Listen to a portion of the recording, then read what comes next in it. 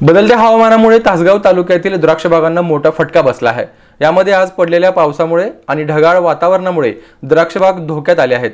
या खराब हवामानामुळे द्राक्ष घडांवर परिणाम होत असून यामुळे डावणी व बुरी नामक रोगांचा हल्ला होण्याची शक्यता आहे। तर द्राक्ष मालांचे दर कोसळण्याची शक्यता निर्माण झाली आहे। गेल्या काही दिवसात वातावरण बदलाचा 1000 हेक्टरहून अधिक क्षेत्रास फटका बसला आहे। अवकाळी पाऊस आणि हवामानामुळे द्राक्ष बागायतदार पुन्हा हवालदिल झाले आहेत।